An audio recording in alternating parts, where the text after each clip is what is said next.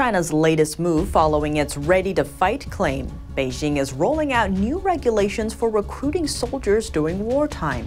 For the first time, the regulations add a separate section on wartime conscription.